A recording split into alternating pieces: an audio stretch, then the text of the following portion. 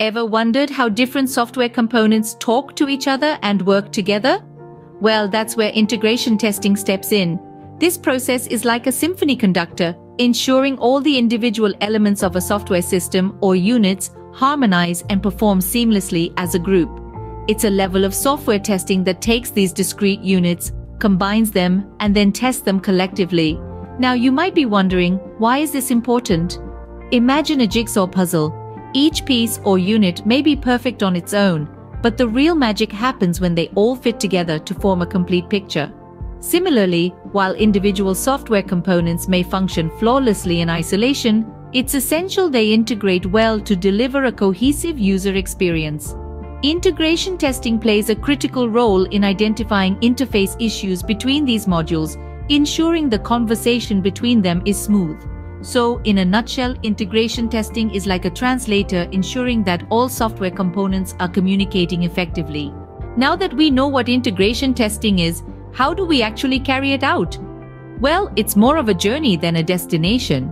It begins with the creation of test data. Think of these as ingredients for a recipe. You're going to need a variety of data to make sure your system can handle different scenarios and edge cases. You're not just looking for the good stuff, you need some bad apples in there too, to see how the system behaves when things go wrong. Next, we dive into the execution of test cases. This is where the rubber meets the road. Your test cases are like a roadmap, guiding you through the different functions and features of your software. You're looking to see how these different components interact and whether they play nicely together. Now comes the moment of truth, the comparison of actual and expected results. This is where you find out if your software is behaving as it should. Don't be disheartened if things don't go as planned. That's the beauty of testing. It gives you the chance to fix things before they reach the end user. Finally, we have the reporting of defects. This is your opportunity to communicate what you've found to the rest of the team. Be clear, be concise, and most importantly, be constructive. Remember, the key to successful integration testing is a well-planned and systematic approach. Now, it's your turn to wear the tester's hat. Don't be intimidated. Instead, consider this as an exciting opportunity to delve into the world of integration testing.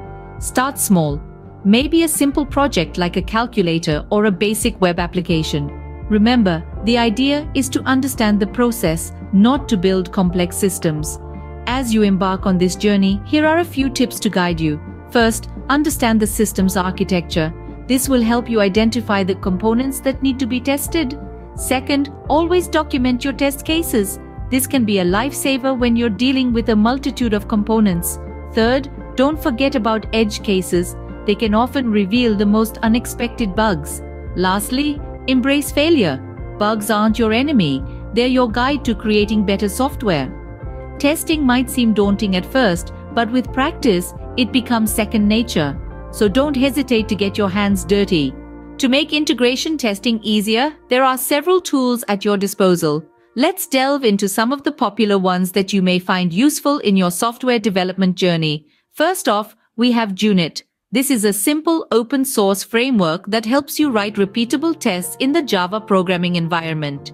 It's primarily used for unit testing, but it's also handy for integration testing. Junit provides assertions for testing expected results and test runners for running tests. Next up, there's TestNG. Standing for Testing Next Generation, TestNG is inspired by Junit, but introduces some new functionalities that make it more powerful and easier to use.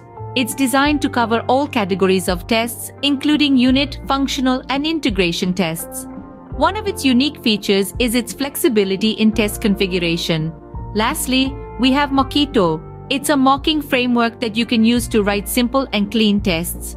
Mockito lets you create, verify, and stub mocks, which are essential in creating isolated tests. It's a favorite in integration testing because it allows you to simulate interactions between software components. These are just a few examples of the tools available for integration testing. Each one has its strengths and is suited to different scenarios, but they all share a common goal: to make your testing process more efficient and accurate. With the right tools and understanding, integration testing becomes a breeze. So go ahead and explore these tools and let the testing begin.